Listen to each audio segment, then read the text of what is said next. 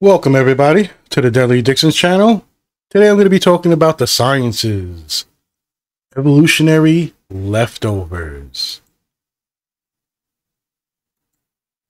I found a pretty cool article. Every once in a while I'll do deep dives into things, evolutionary biology. This was pretty funny because it's, okay, so it's from Big Think. It's your body's full of stuff you no longer need. Here's a list. Evolution doesn't clean up after itself very well, by Bobby Berman. It's from the Big Think. I'll put the link in the description to the article. I believe there's also a button to listen to the article, so you might even get better people speaking than me. And the reason why I picked this one out is I have a bunch of them that I have highlighted to do podcasts on. This one was started on a Twitter feed, basically, with an anthropologist putting out some interesting facts about leftover evolutionary stuff. And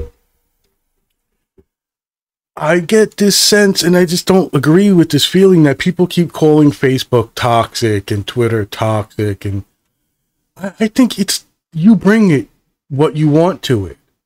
And there's no denying that there's so much good stuff out there. Evolution, psychology, science, breakthroughs, good-natured stories, funny dog videos. You don't have to call it toxic. It's not toxic on its own. In any case, this was a fun banter between an anthropologist on Twitter, and this was turned into an article, so I'll start reading it. Normally, I'll read it word for word, and sometimes I'll stop and inject a saying or two, you know, just something that occurs to me. All right. One of the points is, an evolutionary biologist got people swapping ideas about our lingering vestigia. Basically, this is stuff that serves some evolutionary purpose at some point, but now is kind of, well, extra. Here are the 6 traits that inaugurated the fun. Evolutionary anthropologist and Boston College postdoc Dorsa Amir started the whole thing with a series of 8 tweets. And boy, did she start something fun. Amir laid out a list of weird, once useful details of the human anatomy that we continue to carry around with us and on us. Basically, this is the stuff that serves some evolutionary purpose at some point, but is now extra. Natural selection, after all, has no reason to clear away unnecessary traits if they pose no evolutionary disadvantage. And when we say started the whole thing, what we mean is that, this being Twitter, some arguing was inevitable. Some people took issue with Amir's use of the word vestigial. One issue with the word is that early traits may still be beneficial in ways we do not know yet. The microbiome, managing apex, and the immune system's tonsils were both considered among these for some time. A trait stated assumed value is also always just our best guess. So a certain amount of uncertainty is understood to be baked in. It's important to remember, too, that if a mutation just happened to happen and persisted because it was useful, it's not the same thing as saying it has it has a reason to exist. The reason was randomness, unless one doesn't believe in evolution. Which gets us to the second type of argument Amir's post generated. Some creationist, intelligent design believers seem to be patrolling Twitter to shout down references to science where it arises. Probably this post will also get them going. Amir has nonetheless started a list and a conversation that is totally worth checking out.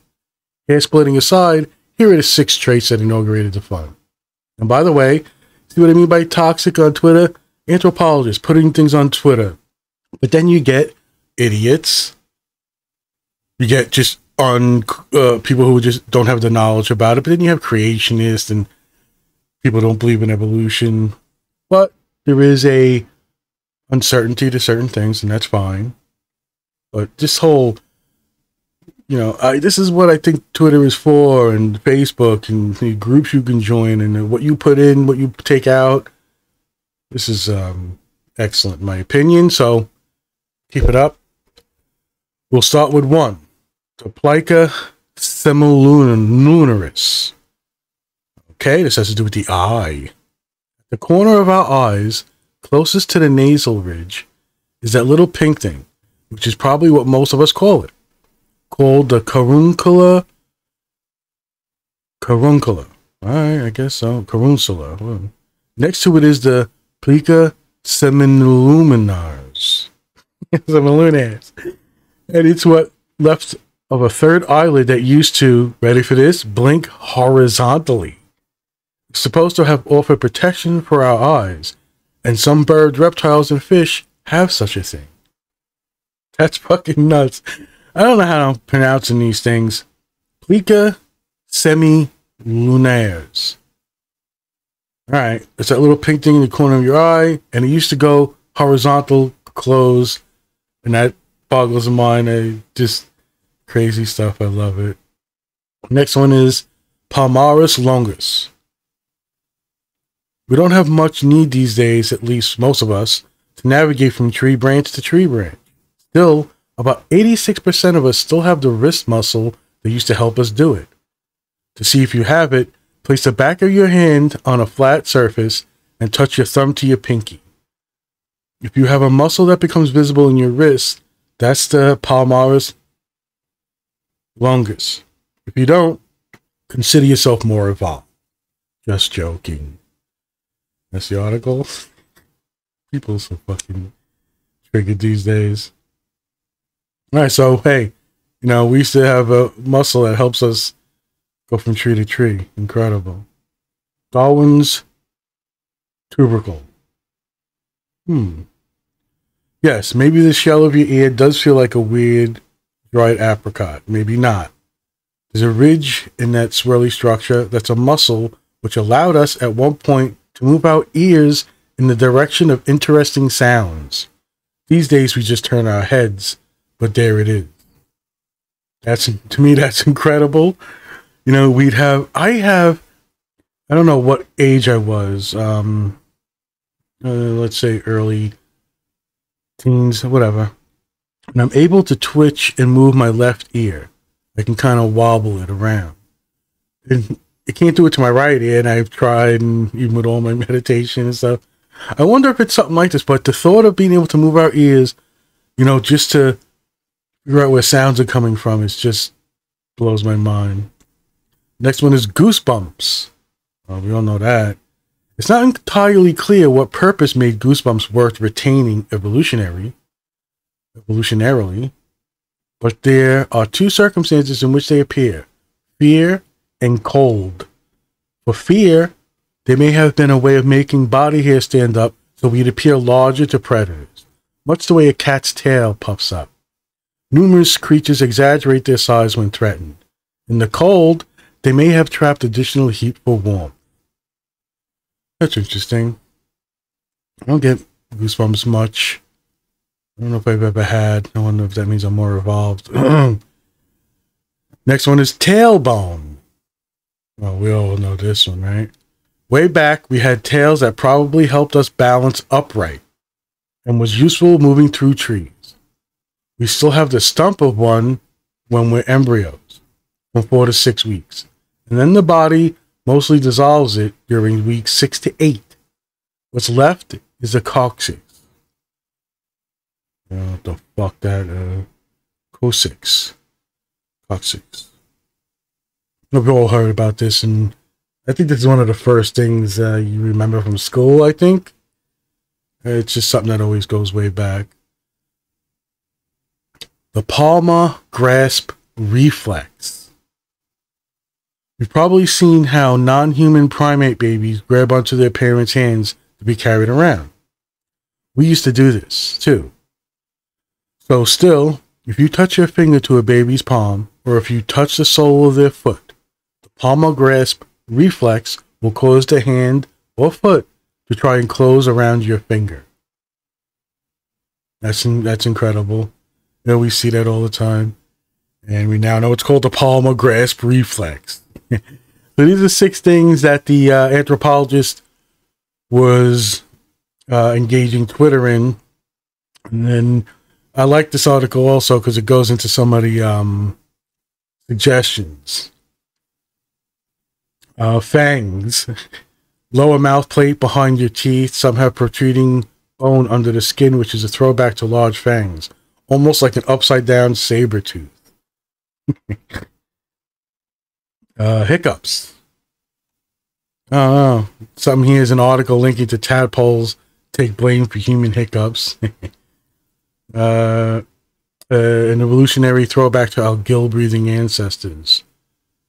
It's insane. Hypnotic jerk as you fall asleep. What about when you jump as if you're drifting off to sleep? I heard that was a reflex to prevent falling from heights. This thing, often called the alpha jerk as you drop into alpha sleep, is properly called the hypnic jerk. It may actually be a carryover from our arboreal days. The hypothesis is that you suddenly jerk awake to avoid falling out of your tree. Nail screeching on a blackboard. Everyone hates the sound of this buzz. It's speculated that this is a residual wiring in our head because the sound is similar to the shrill warning call of a chimp. Okay. Ear hair. Ear hair. Okay, what is hair in the ears for? I think it's because as we got older, it filters out the BS. I get it. Nervous laughter. Perhaps nervous laughter is an example, some leftover primal way to make an impression under stress. You may be onto something. Tooth baring with the jaw clenched is generally recognized as a signal of submission or non-threatening in primates. Involuntarily smiling or laughing in tense situations might have signaled that you weren't a threat. That's funny. What is it? Sometimes it feels like my big toe should be on the other side of my foot. And it's just, you know, I get a kick out of this stuff. And it says at the bottom, Twitter should always be so much fun. And I agree. I think it's ridiculous. I go on, and yes, when I want to be an asshole, when I had to be, or I felt I needed to be, I was or am. I, to a certain extent, don't tolerate bullshit. But when you look at my feed or the stuff I post, it's always a mixture of science, good-natured stories, maybe some funny dog pics and things like that. And I'm always interested in things about neuroscience and in the mind. I don't look for the engagement of religious things and so on and so forth, which I'll be labeled as. But it looks like there is a problem with the person who's saying these things. Oh, this is toxic, or this, you know what? Work through it. It's a you thing. In my opinion, I would rather have a pack of cigarettes sitting in front of me when I'm trying to quit smoking and work through it with meditation, breathing exercises, understanding what's going on with me, what the addiction is, what the impulses are, rather than never going near cigarettes again and hoping I can quit cold turkey. And in the same case like this, I see it more as understand yourself. Why are these things triggering you? Why do you consider Twitter toxic and Facebook and Instagram or whatever it is? These days, what is it? TikTok is popular. It's something you need to examine yourself. You need to work on these things with breathing and meditation exercises that more absorb, rechannel, transmute these feelings and thoughts, the way your body responds.